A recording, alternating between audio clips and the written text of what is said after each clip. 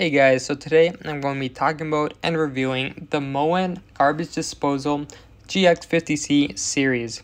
Now this is super awesome for a lot of different reasons, and let me just tell you why. So this certain garbage disposal is around 12 pounds, so it's on the average side for that. And this is also called the prep series, so it's used for slicing and dicing meal preps and things like that.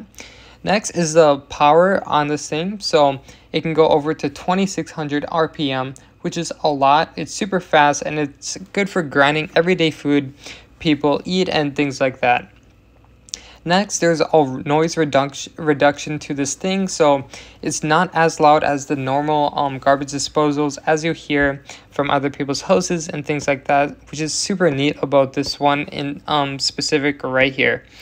So yeah, thank you guys for watching my review on this garbage disposal, and I will see you on the next one. Later.